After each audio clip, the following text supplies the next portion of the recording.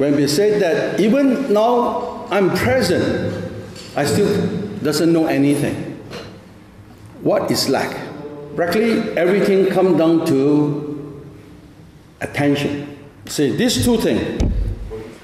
When I hang over here, the nature, if my attention is not strong enough, I don't have the clarity.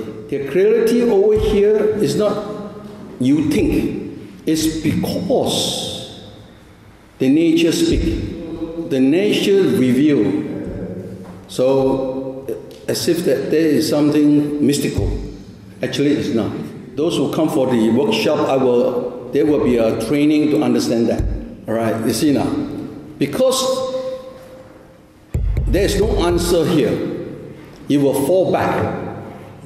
You will fall back to your past experience to get the answer to understand this.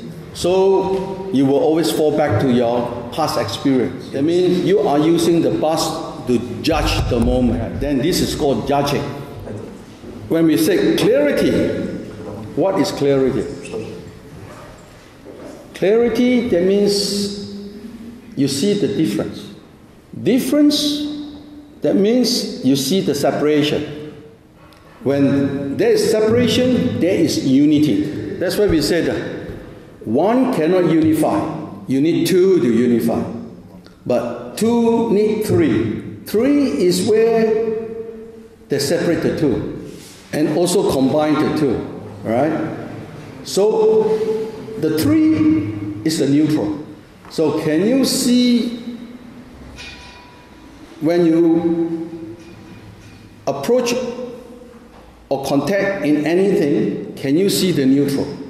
Only neutral will see things equally, that see things clearly. If you see from one side to another side, you are only guessing. Like in the mountain top.